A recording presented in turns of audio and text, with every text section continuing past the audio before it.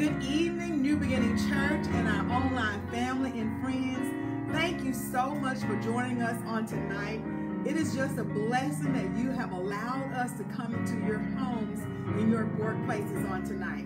Would you please click the share button and start a watch party with your family and friends?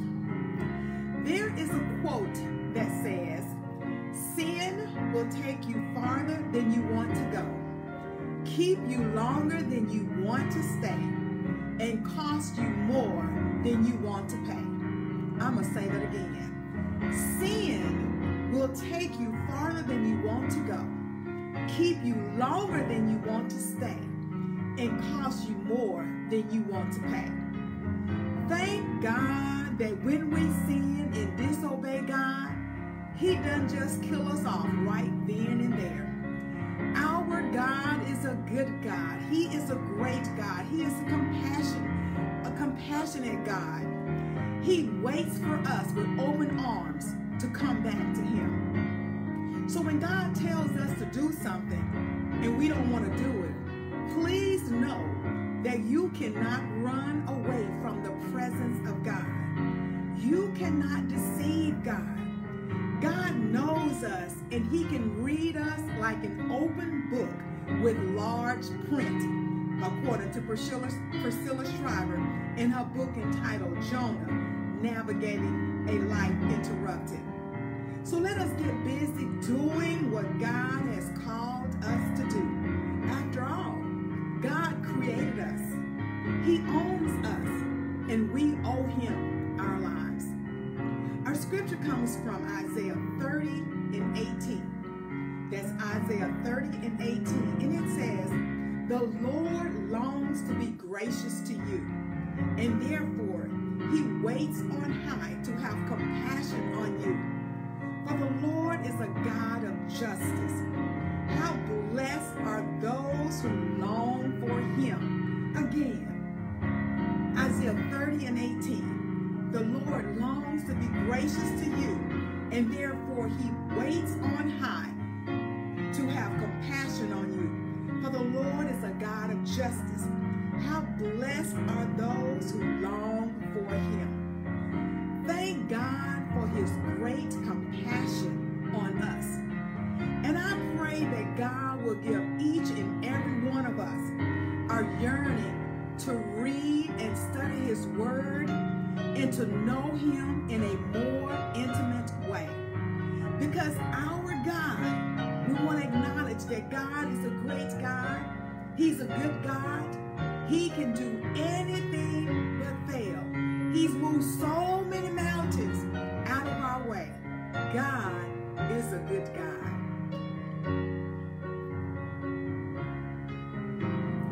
God is a good God. He's a great God. He can do anything but fail.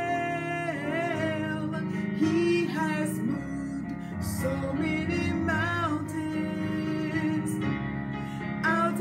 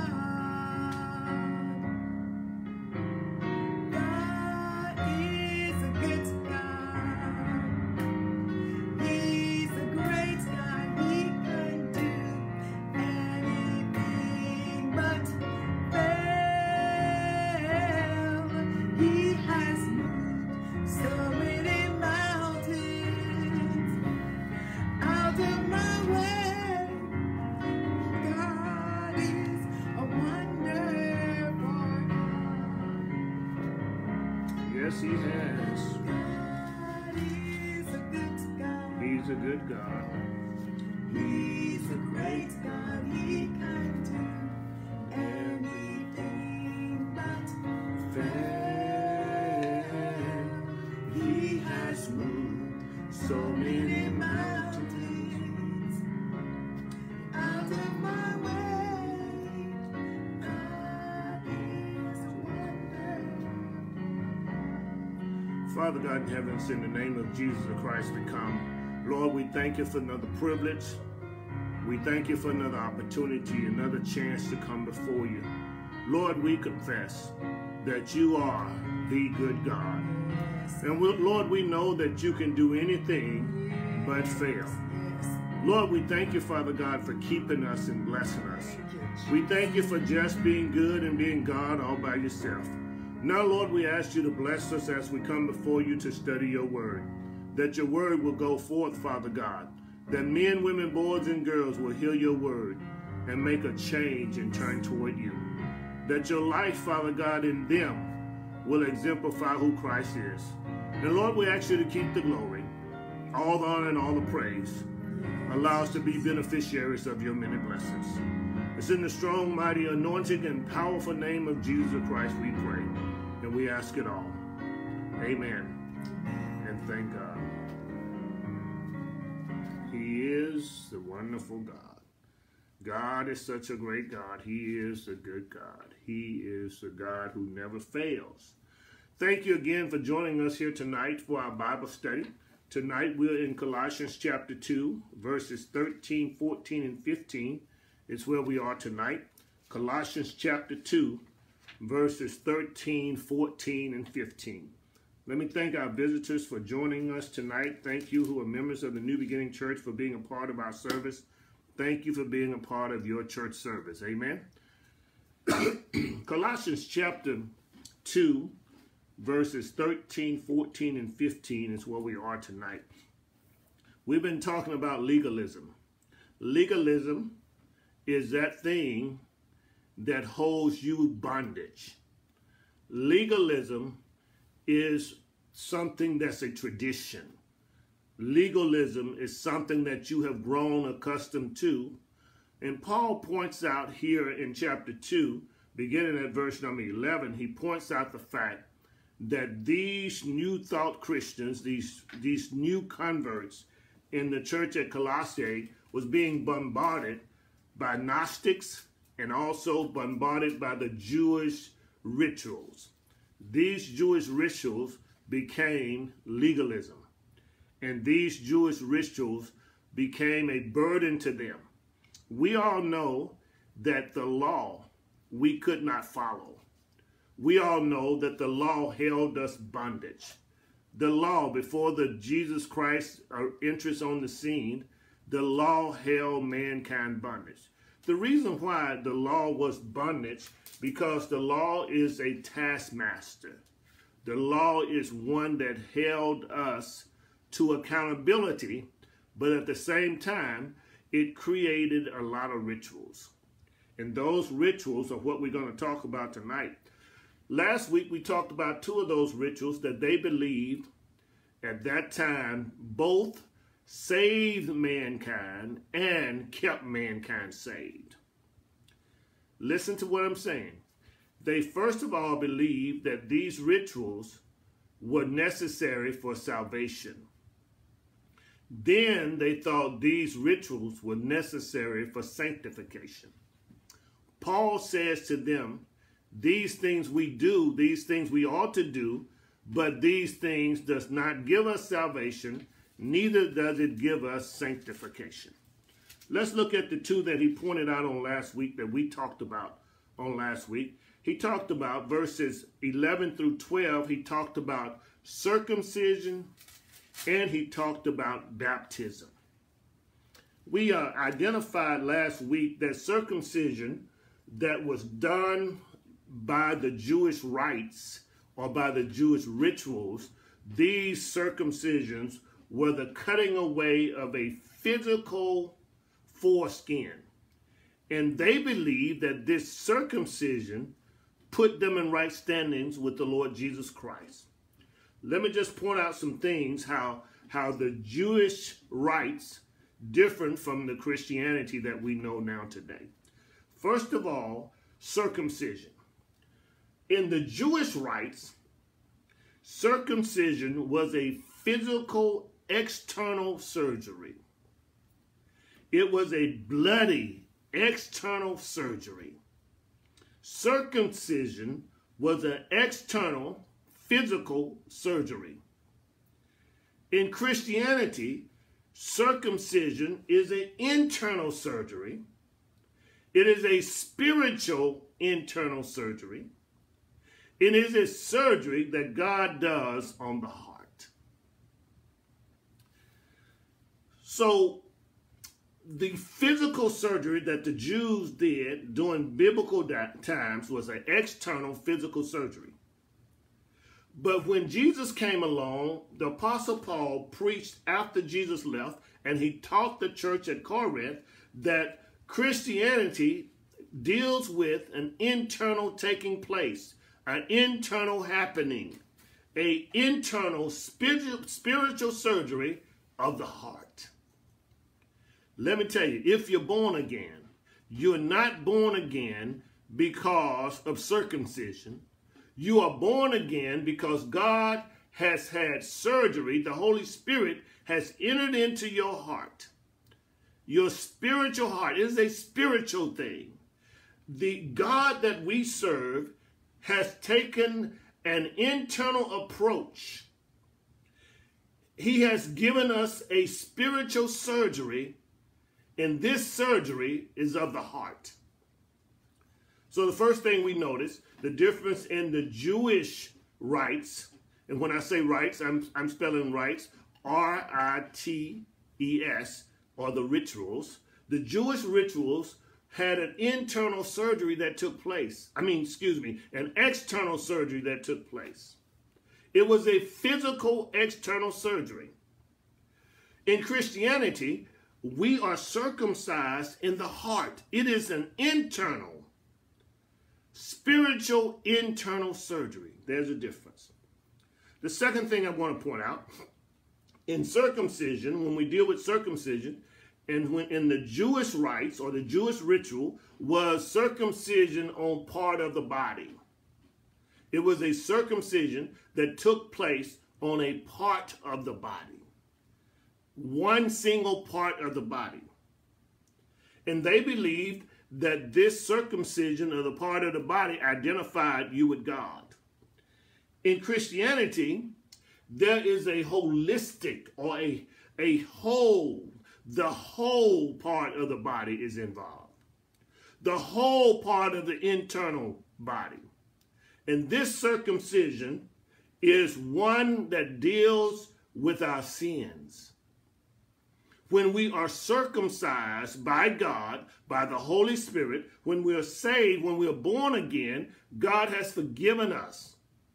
It is a spiritual thing, and it deals with the whole of the man. That's why Paul says in Corinthians to the church at Corinth, he says to them, when a man is a new creature, things pass away. When a man, he says in the book of Romans, that we must be transformed by the renewing of our minds, because the whole body, the whole man, the whole attitude of the man changes when you're saved. The reason why we have issues with people who say that they're saved and we wonder if they're saved is because there's no change. When there's an internal change, there's an external change. You ought not be doing and saying the same things wrong that you did and said last year. You got to forgive some things. God has forgiven you. And you got to forgive them. If you're going to be victorious in this life, you must be forgiving. And you have to walk away from it. Don't try to get even. Don't let it torture you. Because when you are unforgiving, you hold yourself hostage. When you're not forgiving, you are holding yourself hostage. See, people must understand when you're not forgiving, you put a person in prison, but you got to stay there and watch them. You cannot accomplish anything.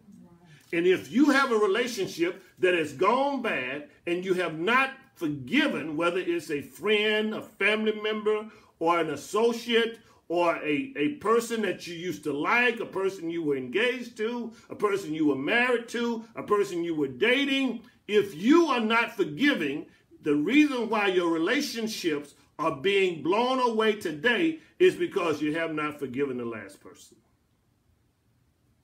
And the devil knows how to pack you down with unforgiveness. The devil knows how to burden you. And you're wondering why nothing is going right. You're wondering why your attitude is bad toward other people. It's because you have not been forgiving. When you're circumcised in your heart, forgiveness takes over. When you're circumcised in your heart, you don't pack that stuff around. When God saves us spiritually, we are able to forgive and move forward. And as long as we are not forgiving, then we can't move forward. The other thing that we must understand, when God saves us and God forgives us, we have to forgive others as God has forgiven us. And as we move forward, then we don't have to unpack some things. We don't have to drag things with us. We're able to move with ease. If your last relationship was messed up, you need to forgive and move on. Don't try to make them confess that they were wrong. Just forgive and move on. Spouses, if you go to sleep at night and you don't have forgiveness in your heart with each other, you're going to wake up with the same burden in the morning, or a heavy burden, a heavier burden. So when circumcision takes place in Christianity, what we're saying is that you are changed. The whole of you are changed. The whole of you is changed. Everything about you is a change. The third thing I want to point out when we talk about circumcision in the Jewish ritual was done by hands. Look at what it says in the text. In the text, Colossians chapter 2, verses 11 and 12, it points out the fact that we've been circumcised. Those who are spiritual, those of us who are spiritual, we've been circumcised, and the circumcision was not with hand. So when we look at circumcision from a Christianity standpoint, we understand that it was done without hands. Circumcision in the Jewish ritual was done by hands. Circumcision in Christianity was done without hands. My next point concerning circumcision. Circumcision in the Jewish ritual has no power to conquer sin. Circumcision, by way of the Jewish ritual, has no power. It's just a physical act. Paul points this out to the church at Colossae. He says that this is just a physical act where there's a cutting away of skin. It is a physical act, and it has no conquering power when it comes to sin. Sin is not conquered through the physical circumcision. But when you are circumcised in the heart by the Holy Spirit, you are able to overcome sin.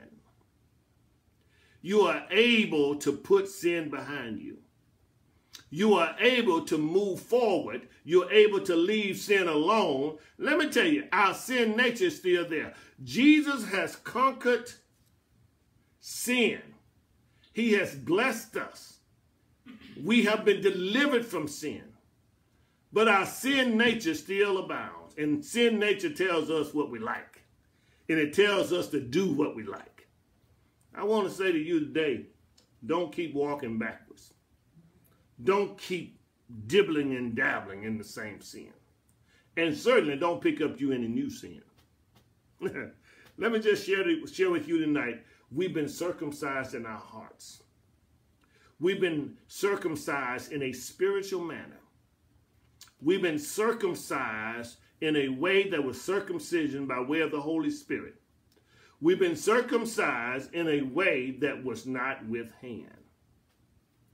We've been circumcised by the Holy Spirit. The next thing that Paul points out in Colossians chapter 12, he points out baptism. And people during that day believed, similarly to some people that believe this day, that baptism saves them. Well, and some believe not only do baptism save you, but they believe if you're not baptized, you're not saved. Paul points out that there's a parallel drawn with baptism and salvation, but it's not salvation through baptism. There is a parallel, and the parallel is that there is an outward expression of an internal change. Baptism identifies us with Christ. It identifies me to other people with Jesus Christ. It identifies me with Jesus Christ. In other words, as I told you last week, what happens is when you stand in the water, you're saying, I believe that Jesus is the Son of God.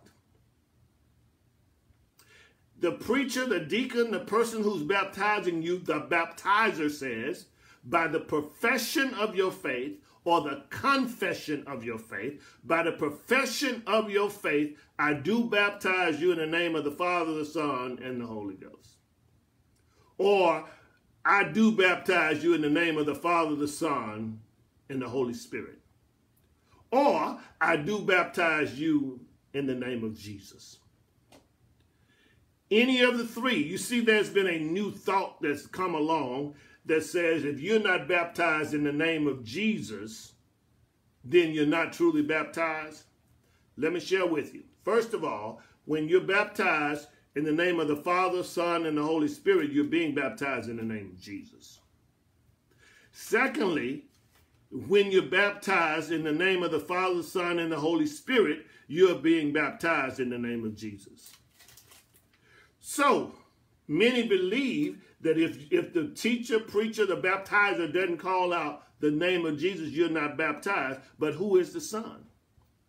That's right. The Son is Jesus. That's right. And you believe that when you stand in the water, you're saying, I believe that Jesus is the Son of God. When they bend you back in the water, and you go under the watery grave, that says you believe that Jesus died and was buried in a borrowed tomb.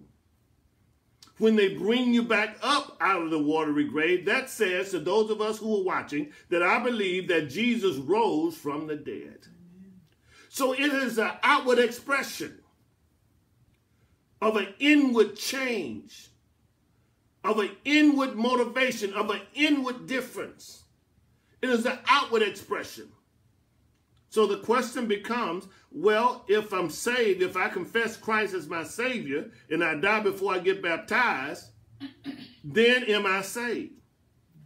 You are saved upon the profession of your faith. You are saved upon you trusting Jesus Christ as your personal Savior. Because a lot of people back home in the country would be going to hell if that was faith, if that was so. If that was their faith, because back home, you know, we had pastors that came around first and third and second and fourth. And then what they would do in the month of August, when it's hot outside, they would baptize once a year. Oh, Jesus. Now, what if I got saved on the morning bench in May, morning bench, got saved sitting on the morning bench. I confessed Christ as my Savior in May, and I died between May and August. I still have the right. I still have an entrance into heaven. I still am welcomed into heaven by Jesus Christ because my salvation took place in May. Yes, we ought to go get baptized. Yes, we ought to do it. Jesus said to fulfill righteousness, but salvation does not save us. Yes. The only reason why we are saved is not because of what we do in the water. We are saved because of what Jesus did on Calvary. And we're going to talk about that tonight. So baptism is an outward expression of an inward change. I'm saying to the people that when I get there, I'm standing in the water. I believe that Jesus is the Son of God. When they lean me back and take me under the watery grave, I believe that Jesus died for my sins, and they buried him under the ground. And when they bring me back up, they said when you're brought back up, that says to all of us that you believe that Jesus rose from the dead. And that's why, and that's when the saints of God begin to shout, because that means that you have been dead and buried with Christ and raised to a brand new life. So you hear shouting going on, people celebrating. The devil thought he had another soul, but no, he didn't. Because you're just saying to us, this is what I believe, and I'm going to show you my belief. So you get baptized. We were raised, he says in verse number 12, this is the working of God. This word working is another word for power. And this word power here, it means energy. So what he's saying is the same energy, the same power that raised up a dead Jesus has also raised me up. He says that the same working of God, faith in the working of God. I am raised with him. So we are raised with Jesus. This word working means that we are co-laboring, we co-raising, we are being raised along with Jesus. It is symbolic to the fact that we believe that Jesus really got up. You know, some people believe that Jesus really didn't get up. Others believe that he wasn't really dead. I'm here to tell you tonight, Jesus was dead, all the way dead. For 3 days he was dead. But as he promised, early that third day morning, he got up with all power. All power in heaven and earth. Let's look at verse number 13. Colossians chapter 2. It says, and you being dead in your trespasses. He's talking about before we got saved. He's talking about before we got to know Jesus. He says, and you being dead in your trespasses, in the uncircumcision of your flesh, he has made alive together with him. You see, we were dead in our trespasses. And who raised us from the dead, and you being dead in your trespasses. You were dead in your sins. This word trespass is the same word we get the word when we invade on somebody's property. We invade, we go too far. We're there without the right to be there. So we are trespassing. We are falling short. We're messing up. We are trespassing. In other words, we are sinning. We are missing the mark. And you being dead in your trespasses and the uncircumcision of your flesh. You were uncircumcised in your flesh. You were uncircumcised in your hearts. You were dead in your trespasses. You were in your trespasses and you were dead on arrival. You were in your sin and you were stuck there. You couldn't get out. But Jesus' death, burial, and resurrection enables us to get out. And you being dead in your trespasses, in the uncircumcision of your flesh, he has made alive with him. Remember, we are co-laborers with Jesus Christ. Jesus has made us alive as he's now alive. He has made us alive with him. He has made us alive. Jesus' death, burial, and resurrection paid the cost once and for all. He paid the cost one time and for all of us. We are raised with him. We now have life. It says, and we are alive together. After Jesus got up from the dead, he was raised to life. He was living once again. And I want to tell you, not only was he living after he got up, he lives today. Yes.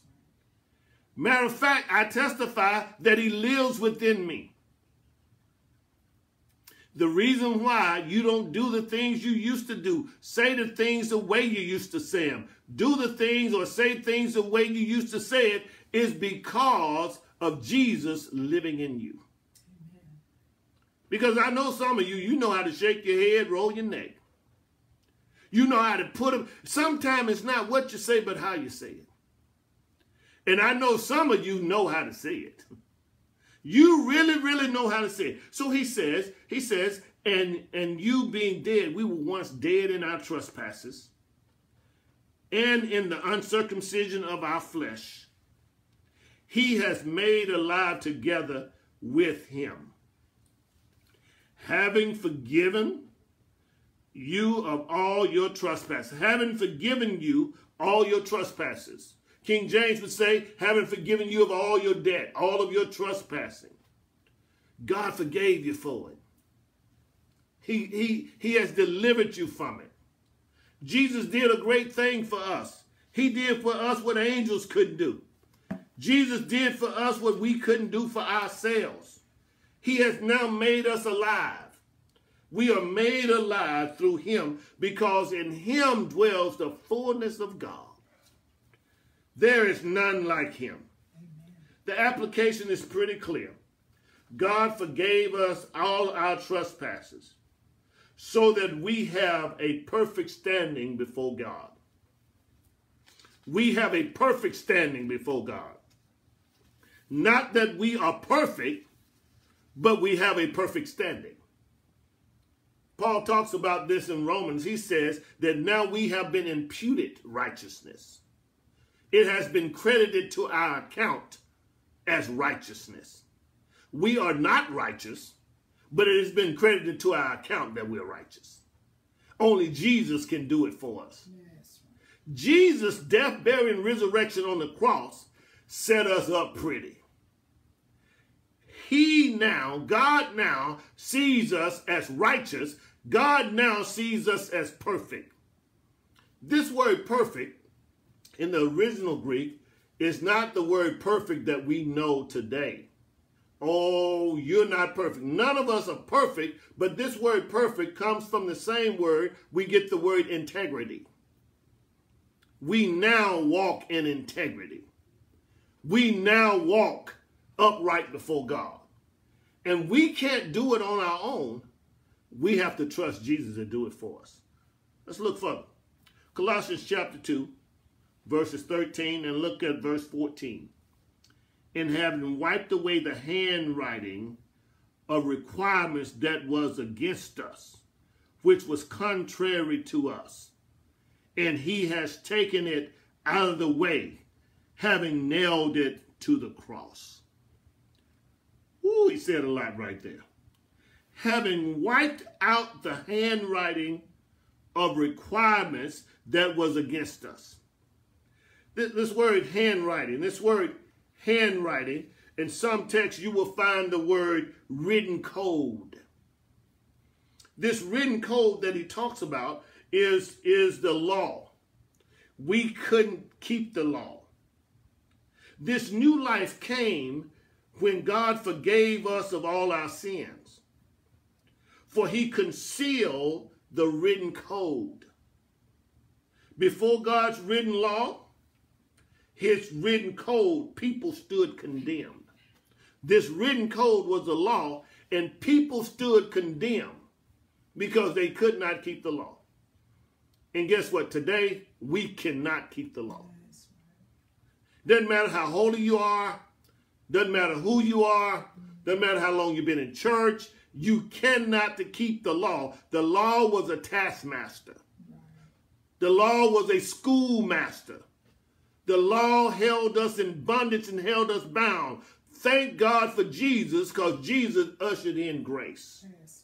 Jesus ushered in mercy. That's why it's not Christian to stone people to death. Before Jesus, they would stone you to death for what you did. You stole, they cut your hand off. We won't steal with that hand anymore. You lied, pluck your tongue out. You commit adultery, they stone you to death.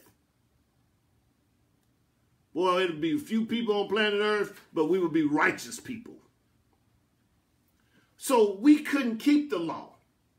Jesus ushers in grace. He gives us mercy. And now when we sin, we just confess our sin, repent of our sin, turn away from our sin, and we move forward in the name of Jesus. That's why we can't make fun of other people. That's why we can't condemn other people. We have to walk with other people through their dirt. Because it was just yesterday that God saved us from our dirt. You have to live in the midst of other folk. See, we as Christians come to the point where we believe that our sin, because our sin is different, we're special. You notice I say our sin is different. Because we got sin. We all sin. We have sin. But because our sin is different, we want to put other folk on blast. We want to throw shade at them. But let me just share with you. God does not honor sin. Your sin, not my sin. Therefore, we all have to confess it. We have to go to God and say, Lord, I messed up again. And call that sin out. Tell God what you did. He already know what you did, so stop trying. Stop trying to hide it from him. Confess it to God. Give it to God. Give your sin to God and confess it. Verse 14, he says, having wiped away the handwriting of requirements that was against us. This law was against us.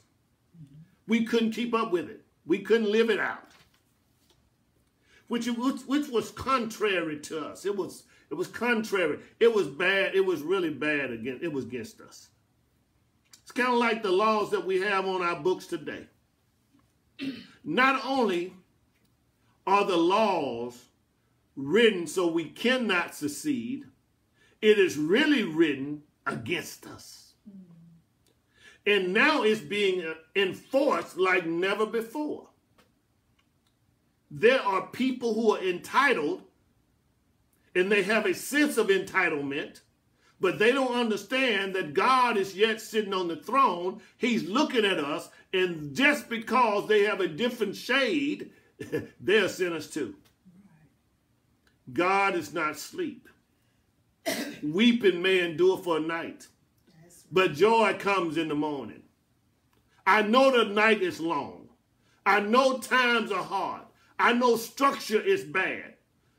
I know anarchy is on the scene. I know that we're in the middle of a civil war right now. But God is not asleep. God is in love with those who are being oppressed. God is not asleep. Look at what it says. Colossians chapter 2, verse 14. He says this law was against us, which was contrary to us, and he has taken it out of the way, having nailed it to the cross. Jesus Christ, God the Father, God the Holy Spirit has nailed it to the cross. He has nailed this law to the cross, whereas it was a written code. Now we have mercy. Now we have grace because Jesus allowed himself to be nailed to the cross. He was nailed to the cross on our behalf. He was nailed to the cross so that we would be redeemed. Now that sin been nailed to the cross. Now that written code, we walk by grace. We walk by mercy because the law was against us and it was really contrary to us. That's what it says in the text. So we have to understand that we're not good enough. It doesn't matter how long you've been in church. Doesn't matter how many times you pray. Doesn't matter how many Hail Marys you do. Doesn't matter how many beads you count. Let me just share with you, Jesus is the only thing and the only person who makes us righteous. We are only righteous because of what he has done, not because of what we do. We're only righteous because of him. Jesus has wiped it away. Jesus has disarmed the demonic powers and the authorities that once triumphed over us. Let's look at verse 15. It'll tell you there. It says, this Colossians chapter 2, verse 15, having disarmed, and I'm reading New King James, having disarmed principalities and powers, he made a public spectacle of them, triumphing over them in it. Jesus disarmed all principalities and all powers. Paul says in Ephesians 6 that there's a war going on. Paul says, and this war is not a flesh and blood war. This war is in the heavenlies. It's in the heavenly realm. This war that's going on cannot be won by flesh and blood. But Paul says here, Colossians chapter 2, verse 15, Paul says Jesus Christ has disarmed it.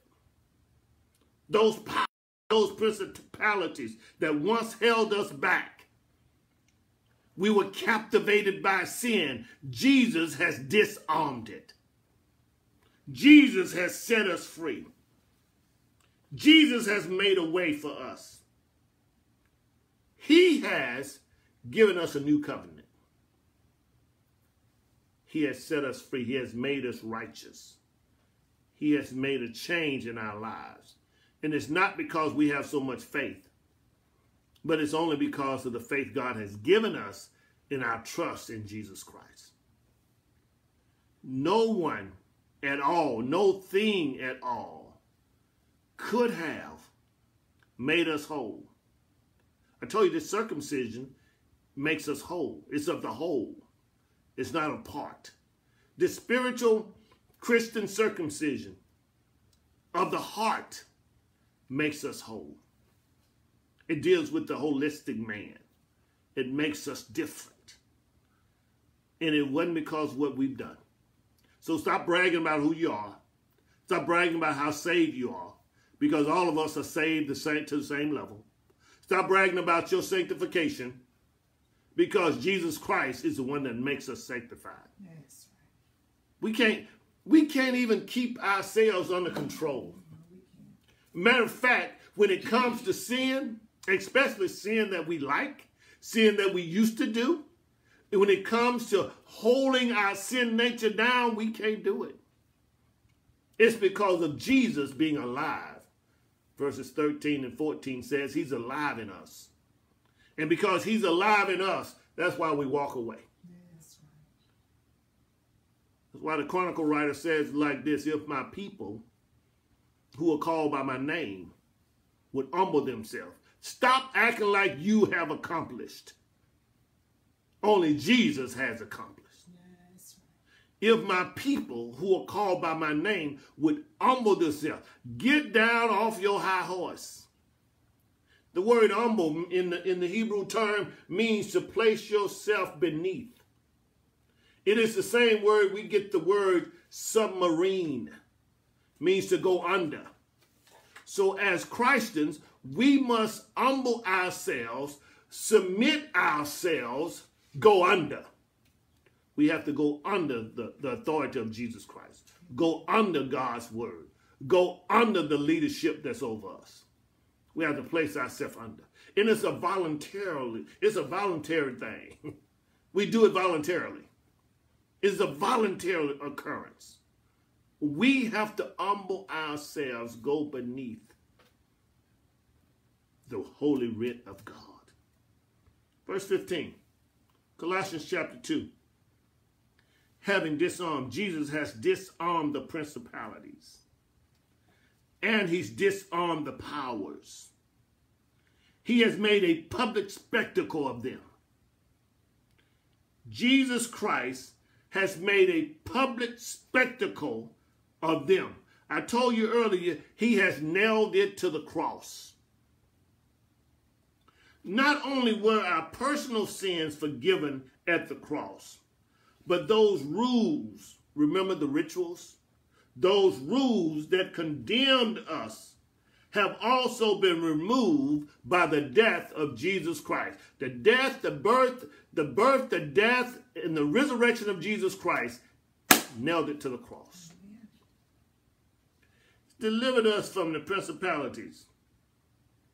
In lieu of Satan being a fallen angel, Satan wants us to think that he has the victory. Satan wants us to think that he has been victorious. But the fact is, Jesus Christ has gained the victory for us on the cross. Yes. He has gained the victory for us, and he has opposed the devil. He has set us free. Paul says he has made a public spectacle. This is a military triumphant term.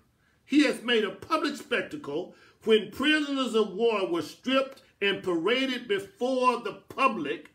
They were made a public spectacle. Let me just share with you. The devil and his imps have been made a public spectacle because they've been stripped of their power and they've been marched through the public streets to announce that they have no more power.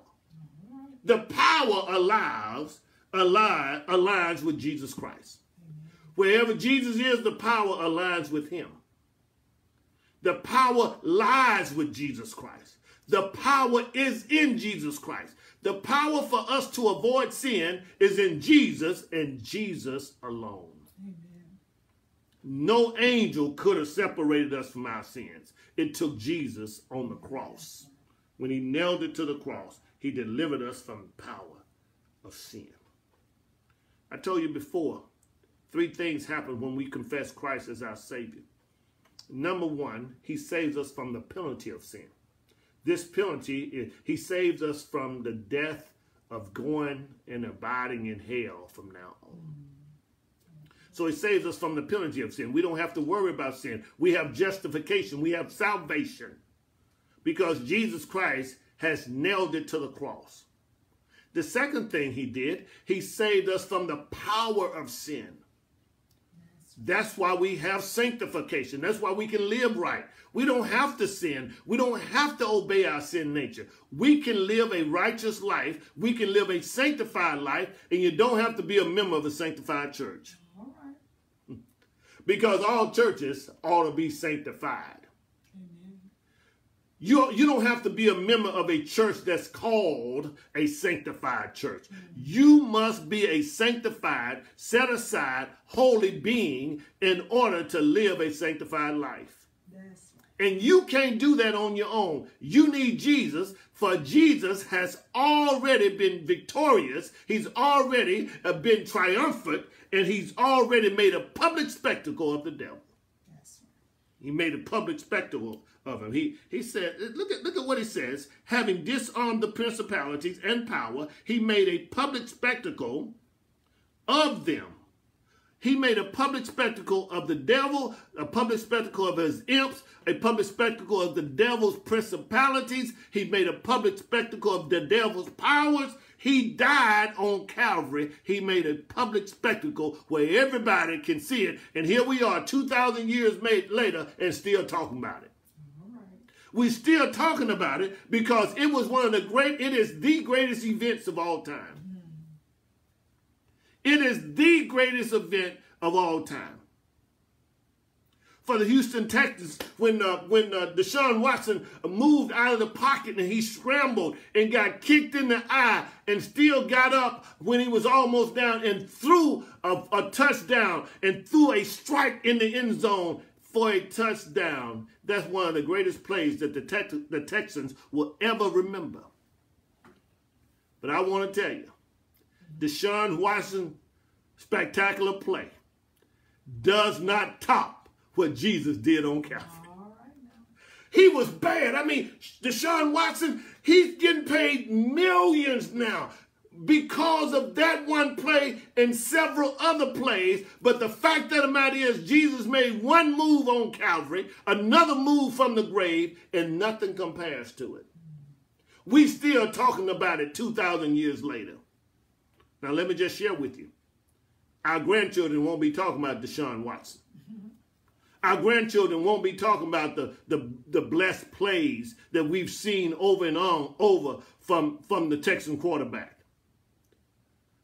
But 2,000 years later, we're still talking about the man in the tree.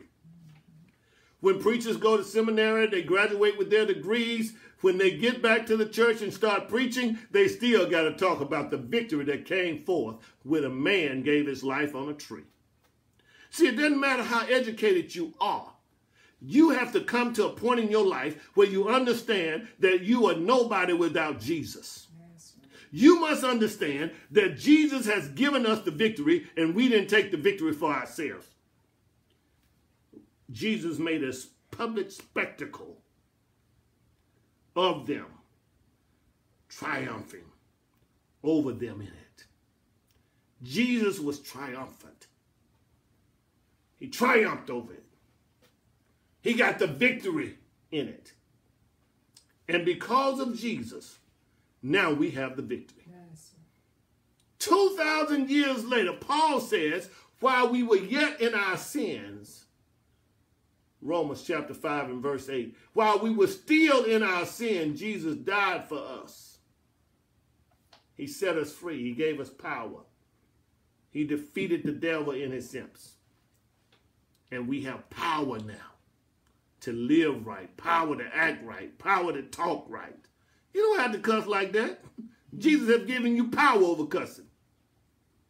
You don't have to lie like that. Jesus has given you power over it.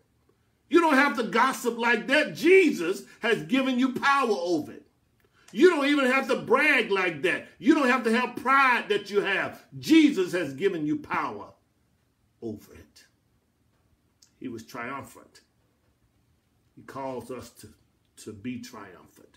He calls us to be victorious because he did it. And here we are over 2,000 years later, still talking about it and how we celebrate him and what he did on Calvary and what he did when he got up from the tomb. I'm talking to somebody tonight. The door of the church is open. You need to confess Jesus Christ as your Savior. If you've never confessed him, I want to let you know that Jesus wants to give you power. He wants to make you triumphant. He wants to give you power to have victory over everything and everybody in your life. Everything that's trying to hold you back. Jesus has died for you. But he also got up for you. And there are some of us who have power and didn't even know we had power. For those of you who've never confessed Christ, you can have that power today. You tried it, you tried them, you tried her, you tried him. I recommend Jesus. You can get to know him right now. You can get to know him by confessing Christ as your Savior. By inviting Jesus Christ into your life to be your Savior. Just repeat after me. Very simple prayer and invite Christ into your life. Will you bow your head with me? Just repeat after me and invite Christ in. Lord Jesus, I believe that you are the Son of God. I believe that you died for my sins. I believe that you rose from the dead. Now come into my life and make me a new person. Thank you for saving my soul. In Jesus' name I pray. Amen and thank God. We believe if you prayed that prayer and invited Jesus Christ into your life that you are born again. When you die, you're on your way to heaven. We believe that God has a way of blessing us, and he's done that, and he's willing to bless us through Jesus. For those of you who are saved and know that you are, but for some reason or the other, you're not walking uprightly, I recommend that you get reconnected, rededicated, renewed in Jesus Christ. If you want to get reconnected, renewed, just invite Jesus Christ to take over, not only be your Savior, but be your Lord. He wants to lord over your life. He wants to be your master. He wants to be with you when you're going through trying times. And we're going through a time in the great United States of America right now that you need Jesus. We know that the governor can't do it, the president can't do it, we know that the mayor can't do it, and we know Congress won't do it. But we know that Jesus can. We need Jesus in the midst of this chaotic time. And we need to walk with him and stay with him.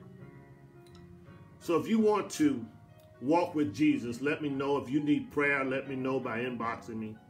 If you made a commitment tonight to invite Christ into your life, inbox me and let me know. I'm so glad that you've joined us. I'm so glad that you've been a part of this service. And for those of you who don't have a church home or in between church homes, I recommend the New Beginning Church, where you can join through live broadcast. You can join by internet. Just let me know, inbox me and let me know that you want to be a part of the New Beginning Church, and we will welcome and celebrate you. We've had 5 people join the New Beginning Church since we've been live, since we've been out of church building. You can do the same tonight. Inbox me, I'll send you a form, let you sign up and be a blessing to us, and we can be a blessing to you. Hallelujah to the Lamb. Amen. Sister Howard says tonight that Symphony invited Jesus Christ into her life as her Lord and Savior. Amen. Amen. Hallelujah. We thank God for another privilege, another honor to get one of them out of the hands of the devil. Thank God. We rejoice with you, Symphony. We rejoice that you have come to know Jesus Christ as your Savior tonight. For those of you who need a church home, just let me know, and I recommend the New Beginning Church. Thank you for joining us. It is now time to give to the Lord through tithes and offering. Hallelujah. Don't wait till Sunday. You can give today. You can give right now through tithes and offering. You can give to the New Beginning Church even right now online. You can give to the New Beginning Church. We have 3 ways that you can give. First of all, you can give by way of Cash App. You can give by way of Cash App. Our cash tag is NBC Souls, $ NBC Soul, $ NBC Souls, NBC Souls. You can give to the New Beginning Church by way of Cash App. Or you can give by way of Zelle. Our Zelle account is lifting.jesus@yahoo.com. Lifting.jesus@yahoo.com. Lifting.jesus@yahoo.com. The idea here is as we lift Jesus, Jesus draws all men to himself. Or you can mail your offering or your tithes in to New Beginning Church, P.O. Box 503, Missouri City, Texas 77459. P.O. Box 503, Missouri City, Texas 77459. Thank you so much for joining us tonight for our 7:20 broadcast, our 7:20 p.m. on Wednesday night Bible study. We're here every Wednesday night by way of Zoom as well as by way of Facebook Live. We look forward to seeing you for Bible study every Sunday at 9 a.m. every Sunday, these same places for Bible study at 9 a.m. every Sunday. And please join us for a 10:45 service, a 10:45 worship service every Sunday also. Thank you so much. Look forward to seeing you. Look forward to hearing from you. Looking forward to you being a part of our service. Thank you so much for your giving on tonight. Please give tonight and don't wait till Sunday to give. Thank you so much for your giving. We at the New Beginning Church, we are uniting the church, strengthening families, supporting schools, and empowering neighborhoods to impact the world as we are reaching souls by lifting Jesus. Jesus says, and if I be lifted up from the earth, will draw all men unto me. John chapter 12, verse 32. Let me please remind you, regardless of how long the lines are, there have been record turnouts all over the United States so far. For those states that have voted, there have been record turnouts. Please be counted. Please be counted. Please go out and vote. Please go out and vote. Please go out and vote. Some people have been able to get in and vote within 10 minutes, 20 minutes. I stood for 4 hours and I stood there with a smile. The whole time I was standing there, I remember what my foreparents had gone through and what they have endured. So I want you to go out and vote. Don't make any excuses. Go out and vote. Make sure your voice is heard. Make sure your right is exemplified, and make sure you take advantage of the privilege that you have. They're still trying to strike it down even 50 years later. We need to make sure we go out and vote. The second thing I ask you to do is go and pray. Always pray. Keep God first. Pray. Ask God to bless your decision and bless you as you go forth. Amen. Thank you so much for our prayer meeting. Our next prayer meeting will be by way of Zoom. Our prayer meeting will be by way of Zoom. Fourth Tuesday. On second Tuesday, we have our prayer meeting by way of conference call. On fourth Tuesday, we have our prayer meeting by way of Zoom. So look forward to seeing you. Look forward to being a part of your life. Please remember, young people, go ahead and send in your achievements, your school achievements, your work achievements. Send them in to Sister Davis. Make sure you get those in so we can recognize you on this coming Sunday. This is third Sunday. We want to recognize our youth and our young people and all the great things that they have done. If we were at the church, we would have you come in and bring your report cards and put them in a box, and we would pray for you. Even if you're not doing so well, I understand the situation that we're going through today with the online school. I understand the situation. If you're not doing so well, we want to lift you in prayer. Please do. Please, ma'am. Please, sir. Allow us to pray with you and pray for you. Amen. Let's go to God in prayer. Father God, we thank you now. We bless your name. We thank you for your mercy and your grace. We thank you for another privilege, another honor, another opportunity to hear your word. We pray for our youth and our young people. We pray that you bless them, that you keep them focused, that you give them favor, that they will walk with you, Father God. We ask you, Father God, to bless them as they go before teachers and professors. We pray, Father God, that you give them wisdom. And we pray for mercy, Father God, that you, Father God, will intervene and you will make a difference. Now, Lord, we ask you to continue to bless our church, every member, every visitor, Father God. We pray that you cancel COVID-19. We pray that you cancel the coronavirus all over this world.